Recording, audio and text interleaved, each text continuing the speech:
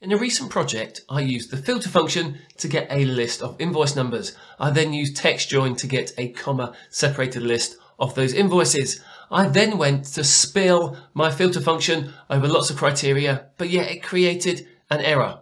How can we spill our filter function over multiple calculations? That's what we're looking at in this video. So if you're ready, let's get started. Here in Excel, you can see the example that we're working with. It has two tables. The first table is called POs. It contains a list of PO numbers and the values related to those PO numbers. The second table is called invoices. It contains a list of invoice numbers, which purchase order numbers those invoices relate to, and the total value of those invoices. From these two tables, we've created a short report. It shows the PO number. So this is a sorted, unique list from our PO table. We have the PO value. This uses the SUMIFS function to generate the total value of those POs. We then have the invoice value. This also uses a SUMIFS function, but takes the values from our invoices table. Finally, we have a variances column. This shows the difference between our PO value and our invoice value.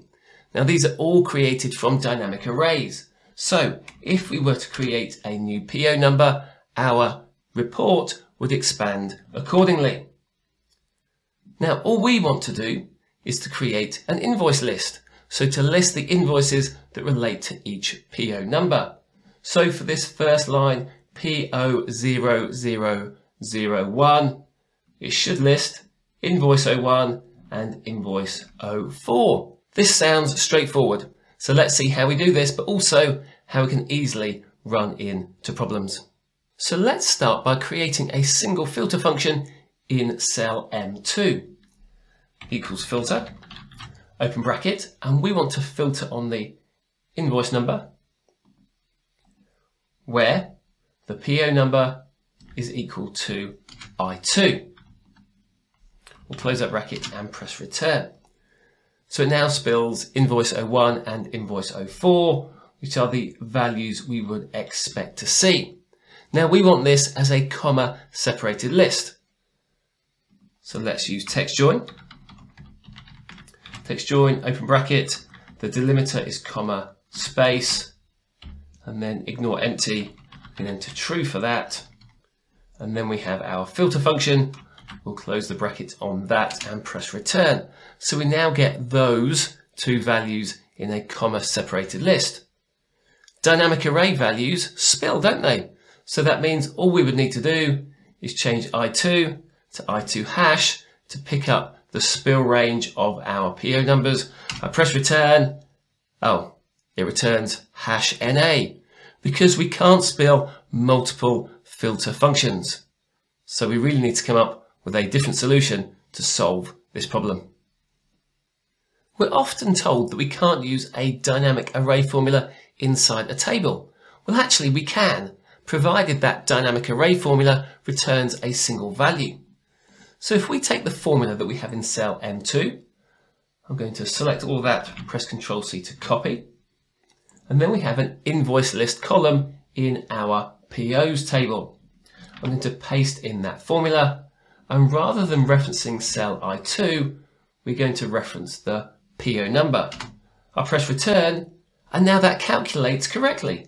Invoice 1 and invoice 4, invoice 3, 2, 5, 7, 6, and 8. So that means that inside a table, the filter function calculates multiple times, once for each row.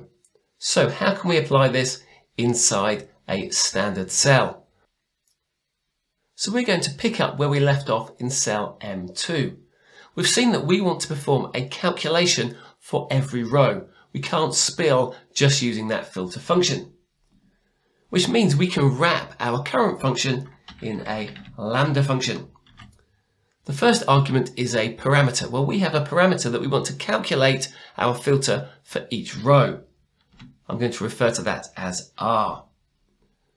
Then we can't use I2 hash. We're going to use R as the element that we're matching against. then we will close that bracket. At the moment, we don't have anything that spills. So let's use the BYROW function. BYROW, open bracket. The first argument is the array that we want to use. Well, that's I2 hash, comma. We then have the lambda function, and we can then close our final bracket at the end. I press return. Fantastic. We now have those values spilling as standard cell references. So if we want to perform multiple filter functions, we can do that inside a table, provided that table returns a single value in each cell. Or we can use this BYROW and LAMBDA combination so that it performs multiple filter functions. The BYROW and LAMBDA combination solved the problem that I had in my project. We had a filter function, but ultimately by using TEXTJOIN, it was reduced down to a single value. However, in your scenario, you might have a filter function that is returning multiple values. If that's the case, we can't use this BYROW LAMBDA combination. Instead, we can use a drop, reduce, lambda and VStack combination. And there's an example of that in the blog post. So please follow the link and you can find out more advanced methods of stacking filter functions. If you like this video, don't forget to subscribe. Thanks for watching, and I'll catch you next time.